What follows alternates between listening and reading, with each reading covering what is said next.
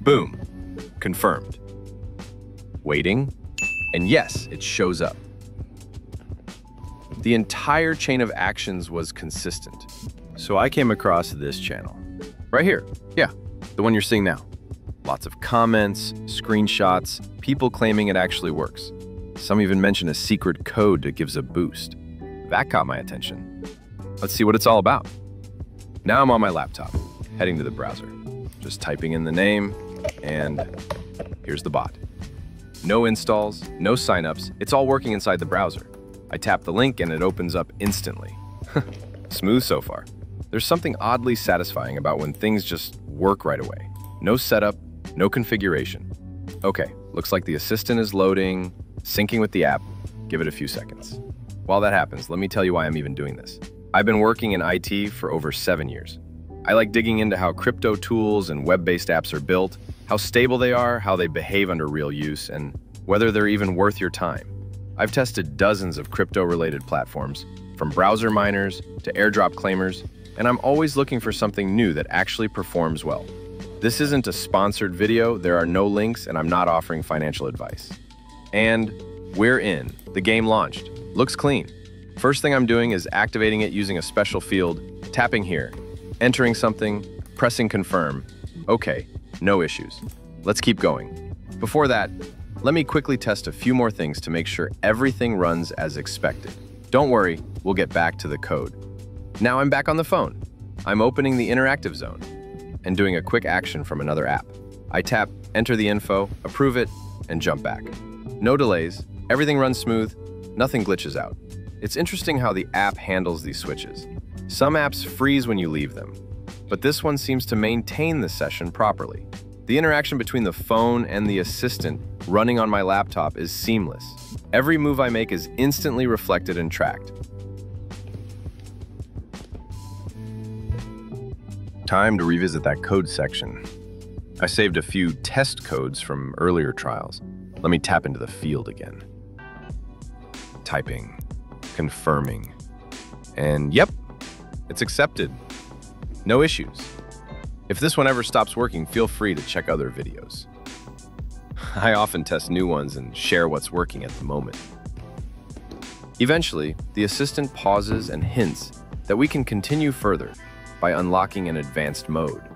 This caught my attention, and I wanted to see how that part functions technically.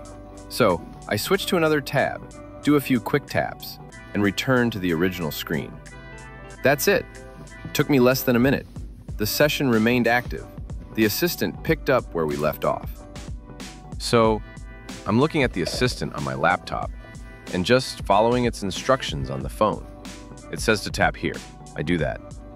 Then over here, I follow along. What surprises me is how consistent the output is. I'm not analyzing every move, just copying what I see, and it lands correctly each time. I kept testing different variations. Short bursts, holding for a second, switching screens, and the flow remained steady. There were no lockups or forced reloads, even when I tried multitasking. The app doesn't log you out or freeze, which is honestly rare in browser-integrated crypto tools. I decided to stretch the session a bit longer and see how it performs over time. Some platforms start showing their flaws after a few rounds, but here everything still worked like clockwork.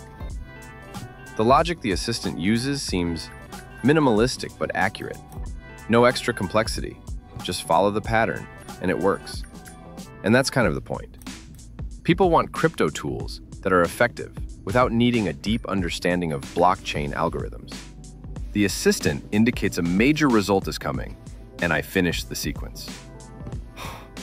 Boom, confirmed. The outcome matches what was expected. Solid result, no weird transitions, no cutoffs.